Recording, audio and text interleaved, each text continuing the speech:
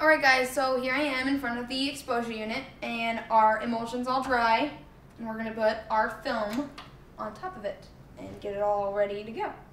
So, first things first, we want our film, which is the clear stuff, to be on here the right way. So, if you're looking at it this way, you're printing on this side, so it goes this way on the shirt. So you want it to be on the opposite this way, so that it prints the right way and the words aren't backwards.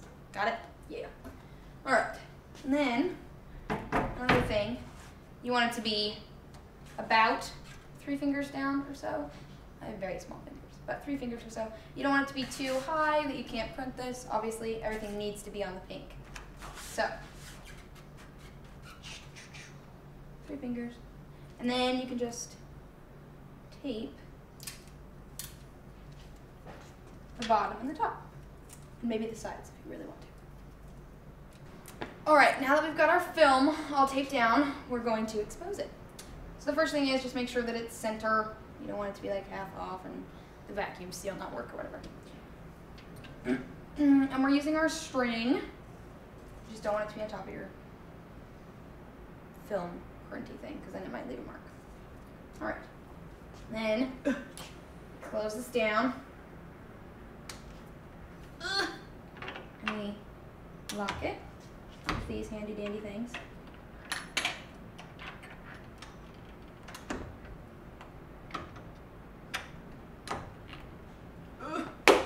Got it. And now we're going to flip the vacuum switch. It's getting all compressed. So it's important to have the vacuum seal so that no light escapes. We want the film to be as close to the light so that it doesn't come out funny looking or whatever. So, yeah. Now we're going to expose it, and all exposure units and emulsion are different. So just check and see what yours is. Mine's all set, and we turn it on. Blue light. Alright. That was fun. Alright, so our light went off. And now you can just take it out.